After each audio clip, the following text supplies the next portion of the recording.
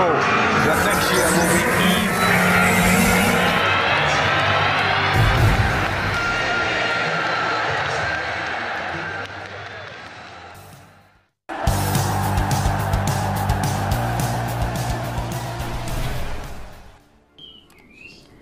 Open to awards. Manchester United preparing for World Cup midfielders exit report. Manchester United are preparing for summer of willing and dealing as they look to strengthen Erik ten Hag's squad, with a number of players up for sale.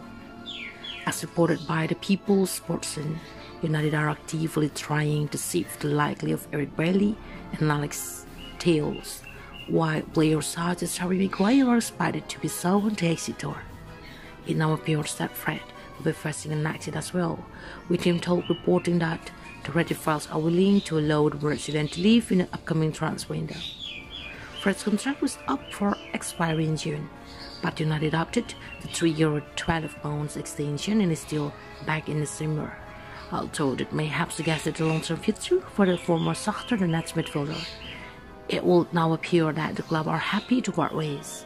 Fred is started just one of United's last 10 Premier League match, a continuation of the part where he has been forced into the signings of Christian Eriksen and Casemiro last summer.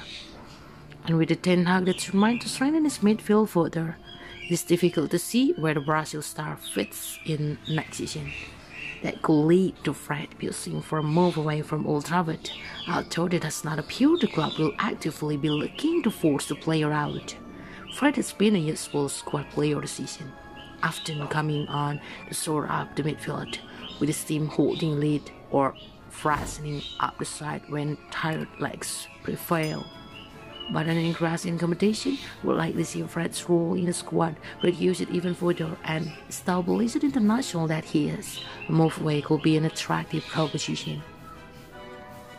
Fred signed for Manchester United back in 2018 for around £52 million, and while there have been some good performances, it will be difficult to argue that he has lived up to the price tag. More difficult still would be imagining United recouping much of that outlay.